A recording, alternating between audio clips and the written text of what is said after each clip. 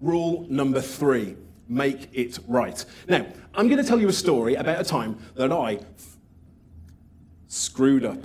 Good save. So, we just released our first album and we were off on our first big UK tour. And I really wanted to step up my stage game. So I decided I was going to learn how to spin my guitar. Has anybody ever seen anybody spin a guitar? I'm going to show you a video now. Yeah, of me. Right, let me clarify a few things. When I used to do it, I was a lot poorer than I am now, and the guitar I used to do it with was pretty light. The cheaper the guitar, the lighter the guitar. So when I tried to do it with a solid mahogany guitar, it didn't quite work out as well as it used to, but this video will give you an idea of what I'm talking about. So, here we go.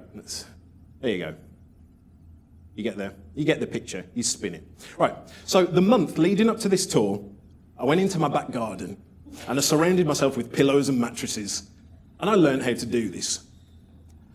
And there is a trick. The trick is you've just got to commit and throw it really hard, and the momentum brings it back round. So I learned how to do it, and I was stoked, I was pumped. And I was like, okay, where am I going to do this in the gig? And our very last song had a part that broke down before the very last part, and it was the most super metal part of all of our songs. And I thought doing it just before that would be amazing. So I started to practice to that, and the way it worked was I'd go, duh, spin, digga, digga, digga, digga. So, and it sounded exactly like that. Don't bother buying my album. That's exactly how it sounded. So the first night, I'm there.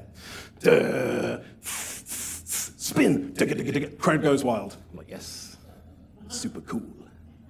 Next night. Duh, that's a cymbal, by the way. I don't know if you got that. That's it. Duh, spin, digga, digga, digga. Great.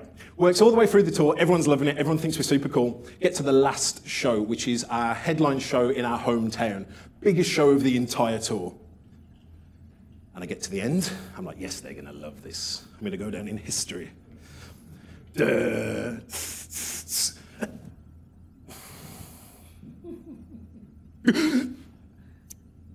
What had happened was, I had practiced so much that the leather had worn away on my strap. And instead of spinning my guitar, all I did was throw it very hard, remember that part that I told you, very hard, into a wall. So I had a decision to make. What do I do? Do I run off stage crying in embarrassment, which was super tempting? Or do I fix the experience in the experience? So in a split second, I ran and dived majestically into the crowd. The crowd caught me and crowd surfed me into the mosh pit. Now, for those of you that don't know what a mosh pit is, let me explain. When your music is so beautiful and melodic that it causes the listener to transcend to a place of pure beauty and majesty, they want to punch each other in the face, that is a mosh pit, okay? And I ended up in the mosh pit, and everyone went super wild, even more wild than the nights that I didn't throw my guitar against the wall. As far as they were concerned, I became overcome with heavy metal passion, threw my guitar and got in the crowd. And of course, really, we know what happened. To this day, people still tell me that that is one of their most favourite gigs of ours they ever came to. Now, I want to talk to you about fixing the experience in the experience. And I'm going to talk to you about that by talking to you about beer. I have two things I can talk about. It's music and beer. You've got beer this time. Let's say that you're in a bar and somebody's carrying 4 pints. You don't really have pints in America, you have bottles, but whatever. 4 pints, and you walk past them and you bump into them and they spill the drinks. You have 4 ways in which you can go about remedying that situation. Number 1, which is what most companies do, you go, and you run away and you hope they don't come after you. 9 times out of 10, they will not come after you. And you're there going, ha ha ha, we got away with it. Problem is, that guy is now telling everyone else in that bar what a jerk you are. Number 2, he does come after you, taps you on the shoulder, says, mate, you just spilt my beers. And you go, well, actually, When you entered the bar, you agreed to a set of terms and conditions whereby if the occupancy was over an 80% rate, then beer spillage was a possibility, and you were carrying more than the recommended load limit of 2 beers, and therefore any drink replacement liability falls on your shoulders. Thank you, bye. Now, he really thinks you're a jerk, and may punch you in the face. Number 3.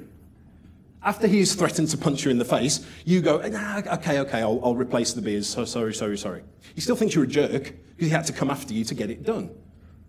Or number 4, the way in which we would most likely do it, we would immediately turn around, we would apologise, and we would replace the drinks. Don't wait for the complaint.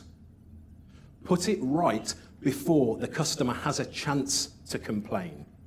And a big step of this is empowerment. When I dived into the crowd, I did not need to ask my manager to go and ask the record label if I had permission to jump into the crowd. I just did it because I was empowered to fix the experience in the experience.